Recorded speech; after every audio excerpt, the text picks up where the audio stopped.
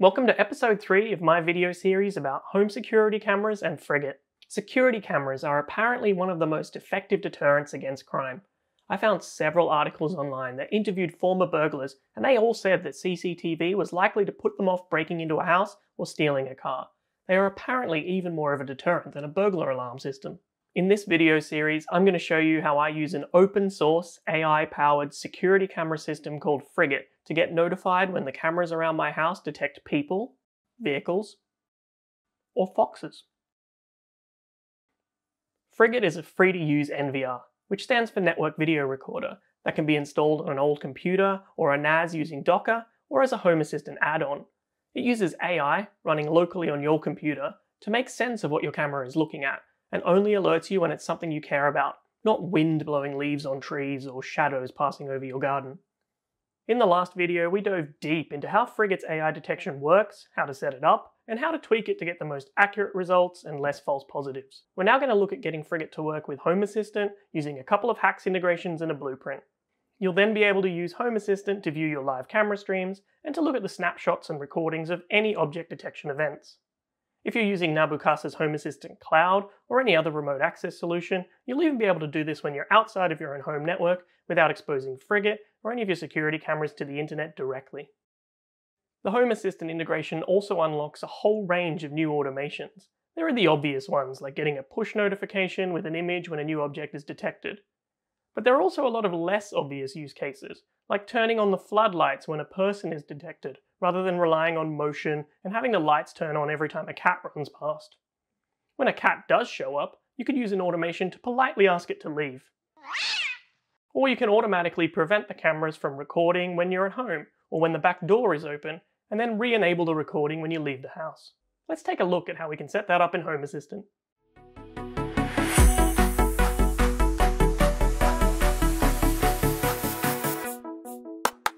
In order to get Frigate working with Home Assistant, you'll clearly need Home Assistant and Frigate up and running first. You'll also need both of those things talking to the same MQTT server. If you don't have Frigate installed and set up to detect objects, then I would suggest you start by watching the previous 2 videos in this series. You'll also need to make sure that you have HACS installed, which is a Home Assistant community add-on store. I've linked to all of these things in the description below. We'll start by adding the Frigate integration into Home Assistant. This is available as a HACS integration, and there are instructions on how to do this on the Frigate documentation website. It's actually pretty straightforward. Just go to the integration section in HACS, click Add a new repository, and search for the Frigate integration and then download it.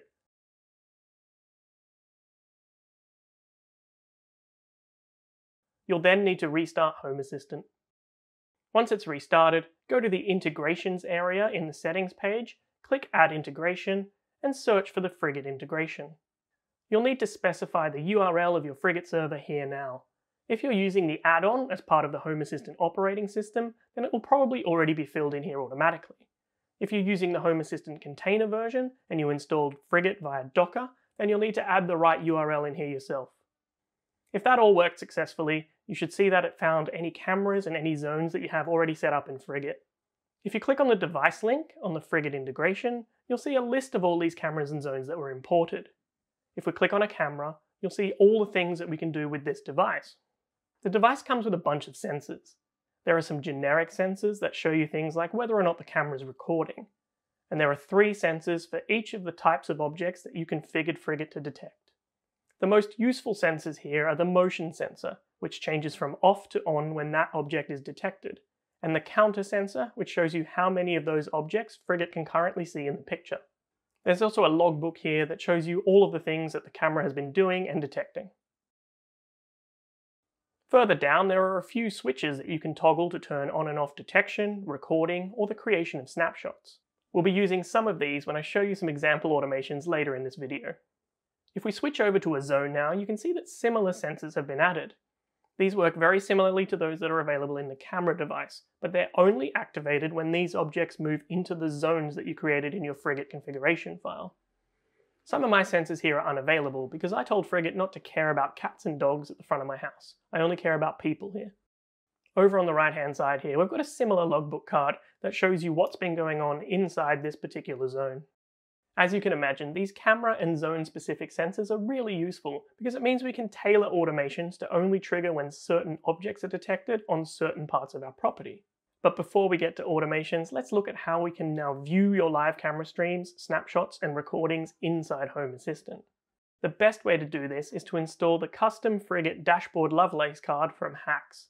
This is done inside the front-end part of HACS by searching for the Frigate card.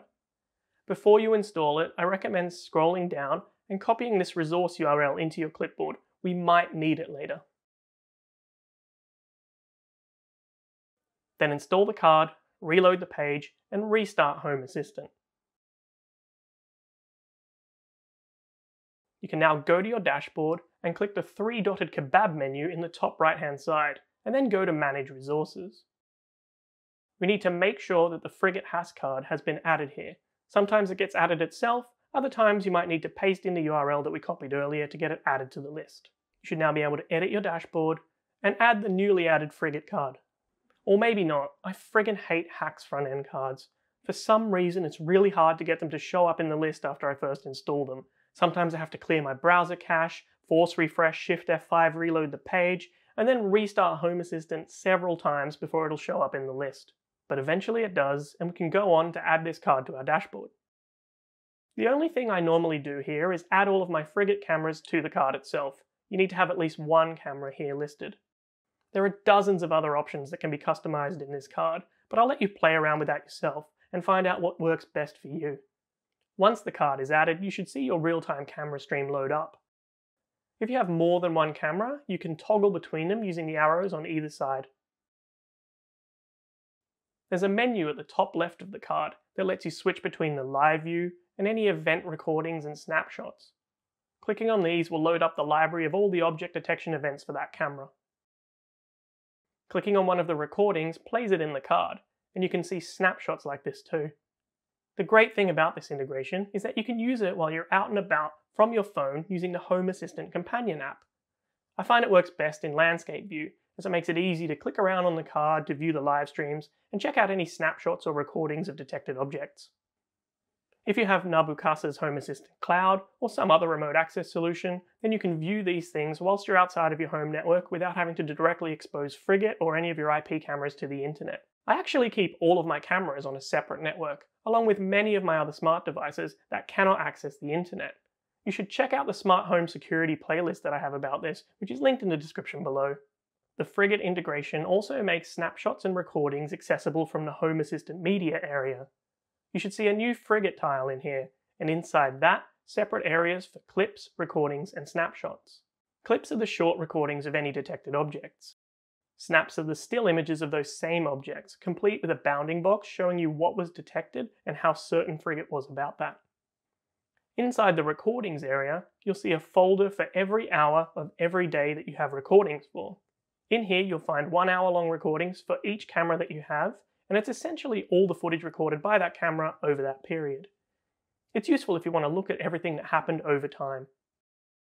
I find this interface a bit janky, and I don't really use it as I only really care about the objects that were detected, not footage about nothing. So that's how you integrate Frigate into Home Assistant and use it to view your live video footage, snapshots, and recordings of your detected objects. But Home Assistant is about automations, so let's put some of these new Frigate sensors and switches to work.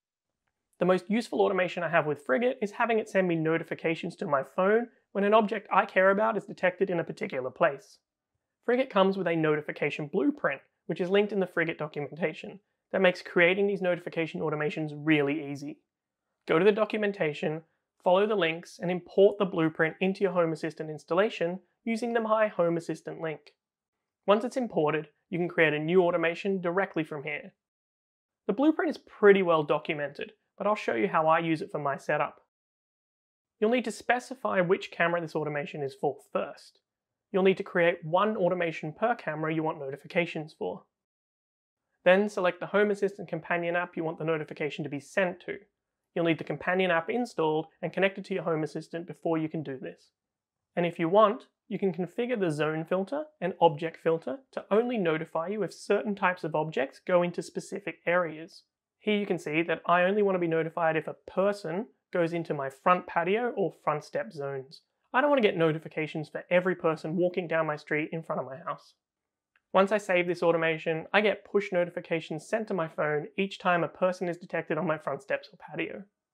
We can also use the Frigate sensors and switches in normal automations without a blueprint as well. In this example, I want to turn the back floodlights on when a person is detected in my back garden. I don't want it to turn on every time a neighborhood cat comes to visit.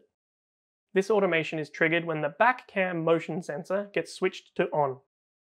This sensor is one of the ones that Frigate automatically created based on the fact that I asked it to detect people in my back garden in my Frigate config file. I then have a condition to check that the sun has gone down, because there's no point turning on the floodlights during the daytime. I then use the light.turnOn service to turn on my back garden lights. The automation then uses a wait for trigger action to wait until the camera has not seen any people for 1 minute. And then the light.turnoff service is called to turn the light back off. Instead of using the whole camera sensor like I did, you could use one of the zone-specific sensors to only turn on the lights if a person walks into a specific area. Or perhaps you want to turn on the garage light when a car is detected in the driveway. These automations can incorporate other sensors too. Maybe you want to blast a siren if you're not home and a person walks down the side path of your house. Or perhaps you want to dumpster any neighborhood cat that comes to visit with your automated sprinkler system. Seriously, so many cats. The last automation I want to show you demonstrates how you can control what Frigate is doing. In this example, I want to stop Frigate from recording any clips or snapshots when someone comes home after the house has been empty. This simple automation is triggered when the residence group I use goes from not home to home. I then call the switch.turnoff service to disable the recording and snapshot creation of all my cameras. These are the configuration switches that you saw in the camera device page earlier. You can then easily reverse this automation to be triggered when the residents go from home to not home, and then use the switch.turnOn service to turn these entities back on and thereby re-enabling the recordings and snapshots when you leave the house. And that's it. Frigate is integrated into your Home Assistant and you're using all the new cool data to power some really awesome automations. If you've got some great ideas about how we can use this new Frigate sensor data to create some automations that I haven't thought of, please let me know in the comments below. This video wraps up my 3-episode series on Frigate and Home Assistant. I hope that you found it useful and learned something along the way. If you've not seen the previous videos in the series, you should go check them out. Or why not check out some of my other videos? I regularly create videos like this one about Home Assistant and smart home automations in general. I'm guessing by the fact that you're here that you find that kind of thing pretty interesting. So why not subscribe to the channel so that you know when I've released my next video, and then together we can make your home smarter.